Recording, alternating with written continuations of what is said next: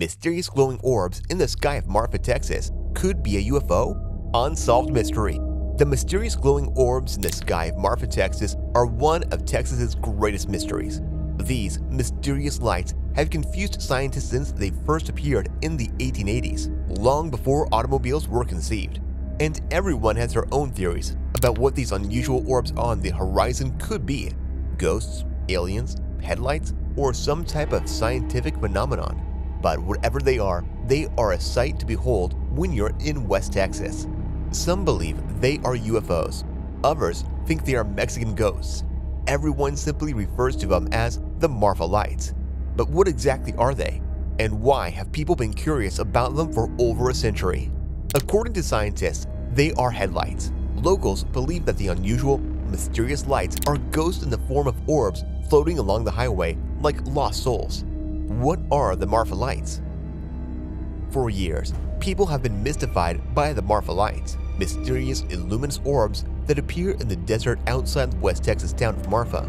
According to eyewitnesses, the Marfa lights are around the size of basketballs and have been reported as white, blue, yellow, red, or other hues. The Marfa lights are said to hover, merge, and glitter, split into two, flicker, float up in the air, or dart over Mitchell Flat, the area east of Marfa where they are most regularly recorded.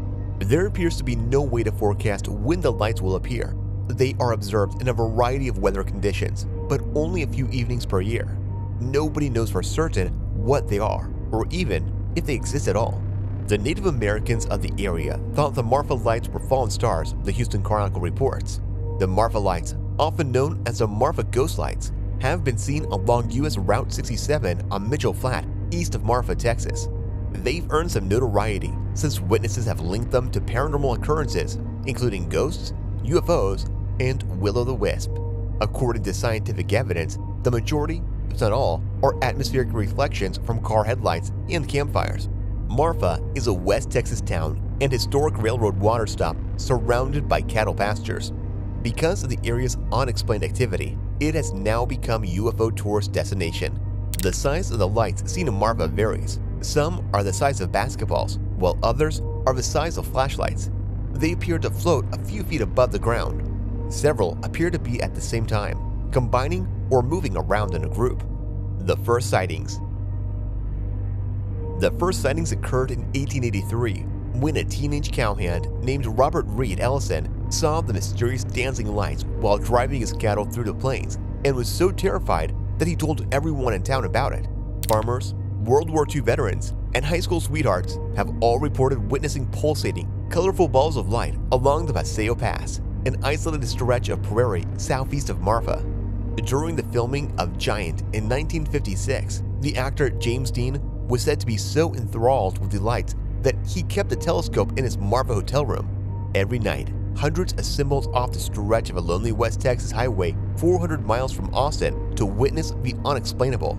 At nightfall in Marfa, bright spheres of white, yellow, pink, blue, and red twinkle, dart, pause, then dissolve back into the darkness of the Chihuahuan Desert just over the horizon of the Chinati Mountains. A superior mirage. The Marfa lights have been attributed by believers in the paranormal to everything from space invaders to the wandering spirits of Spanish conquistadors.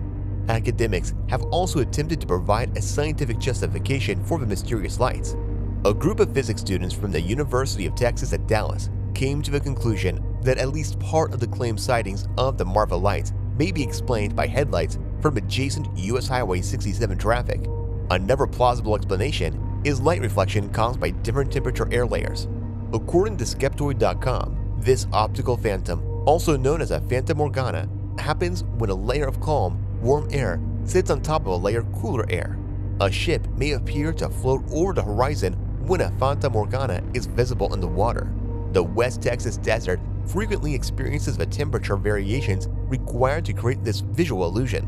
Others believe the Marfa lights may be created by phosphine or methane, the same gases that give off glowing lights connected with swamp gas.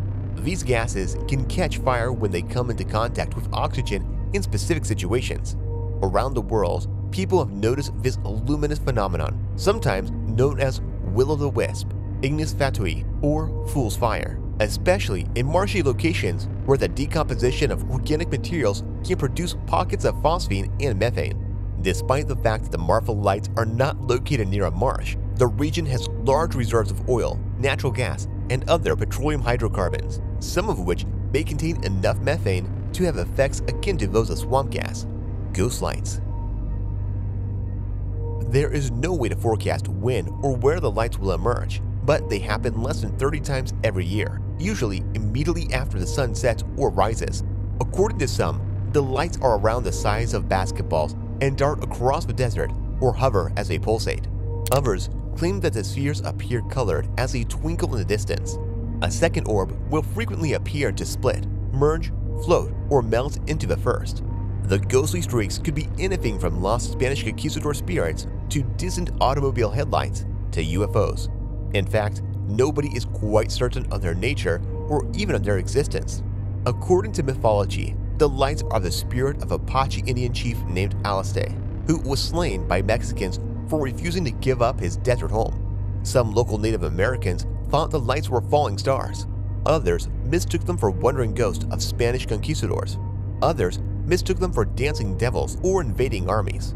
The first written account of the Marfa lights is from 1883. Robert Reed Ellison, a cowhand, thought he saw the lights of an Apache campfire in the distance. However, no human remains were discovered the following morning.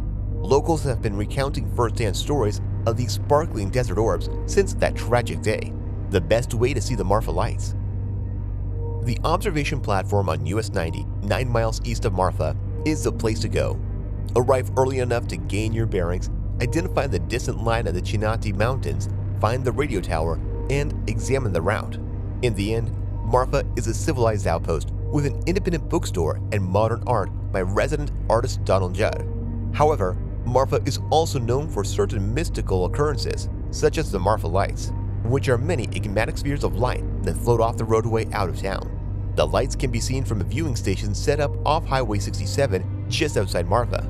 Their appearance, on the other hand, is irregular at best, and if you see these multicolored, basketball-sized, floating light orbs, consider yourself lucky.